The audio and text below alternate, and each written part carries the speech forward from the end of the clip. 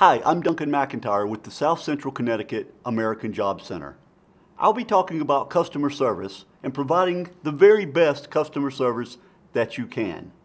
What is customer service?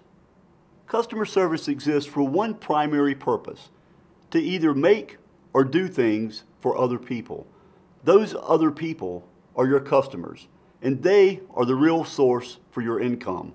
Your customers are the real reason that you are or you will be employed. It starts and it ends with you. Ask, don't tell. Let your customers know that they are valued and appreciated. Use phrases like, "Do you mind waiting here?" instead of, "Wait here and I'll find out for you." Never tell a customer what you can't do. Instead, always tell them what you can do, and always follow up on your promises.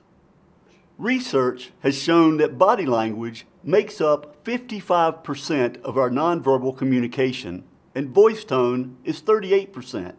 Smile. Let your body language show that you mean what you're saying. It starts and it ends with you. Develop a positive attitude. Attitude is infectious. If your attitude is positive, your rapport with the customer will be too. Treat your customer the way that you would want to be treated. Listen, show them that you care by your actions. Remember, what you do always says more than what you say. Keeping your customers. The customer should never be made to feel wrong.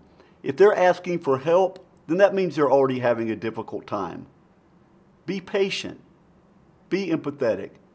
Show your customers that you understand. Be positive. Show them that you can and you will help in any way that you can. And remember to listen. It takes time to win a customer. It only takes seconds to lose one. Active listening includes paying attention. Show that you're listening. Give them feedback so you are sure that you are clear about what your customer is saying. Don't interrupt, and be sure to respond appropriately. And again, always follow up. Make sure that you do what you have said you will do. It's okay to say that you don't know, as long as you let your customer know that you will find out the right thing to do and you will do it. Here's a simple and powerful rule. Always give more than they expect to get. If you don't take care of your customers, someone else will. As Jeff Bezos, the CEO of Amazon, said, if you do build a great experience, customers tell each other about that. Word of mouth is very powerful. Excellent customer service is a serious strategic investment. You should create an atmosphere where helping is the norm. This can have a contagious effect that will carry over to the realm of customer service. Attitude is a key component of any customer service. Take the time to find out what your customer is thinking. Finding out what they think now is cheaper than finding out from ex-customers. It starts with respect.